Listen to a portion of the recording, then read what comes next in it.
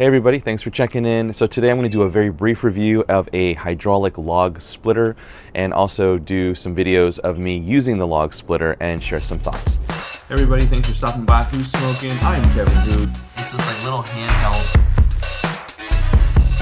Feel free to click on this video right here, kind of a distance here, right, to kind of push it up, and it brings it up so it's out of sight of the camera lens.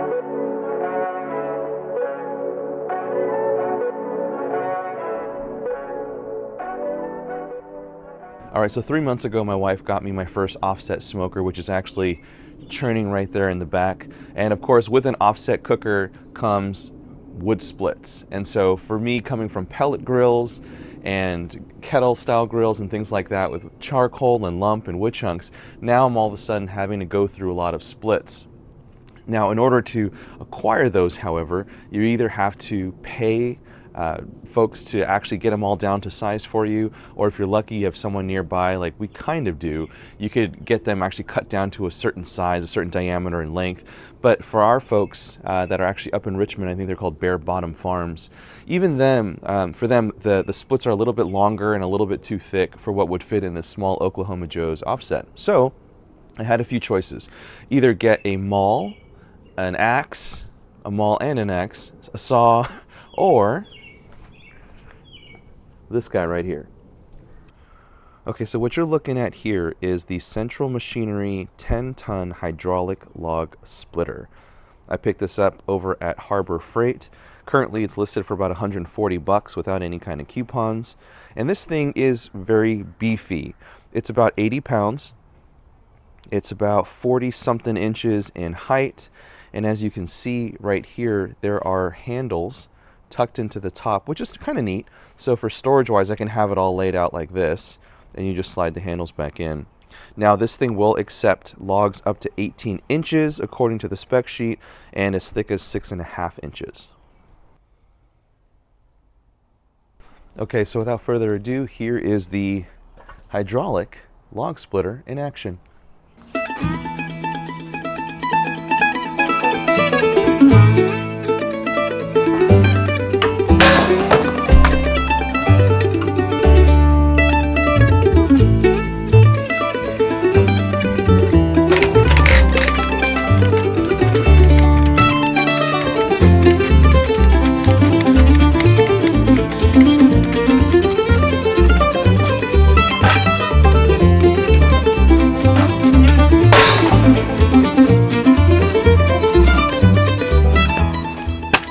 Not bad, right? Actually, this one can probably be split by hand. Watch this. Okay, just kidding.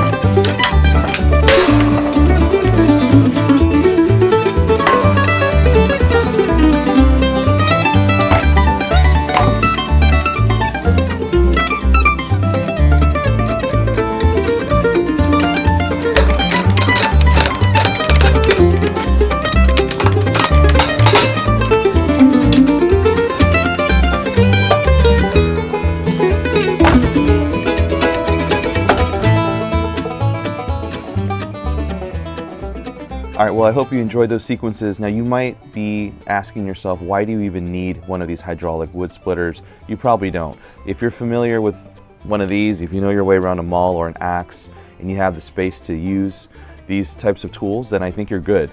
For me, I think I was thinking about, first of all, our 2 kids running around the backyard with me and just having axes around, and I don't know, it's probably just an excuse because I don't know how to swing an axe or a maul. So I thought, gosh, it'd be a little bit easier to have a log splitter like this. And of course, once I got it, I realized it's really big, it is a little cumbersome, and there are actually a lot of splits that I end up having to go back in with a saw or the maul anyways. And so honestly, if I were to do this all again, I would probably just invest in a pretty solid stump and think more about a storage area where I can keep my maul and my axes out of reach for my kids. So anyhow, there's my brief little overview and review. Hope you had a good time. As always, if you are loving the content, please subscribe to the channel, hit the bell icon, and we will see you next time. Oh, I didn't say it. Until next time. Who's smoking?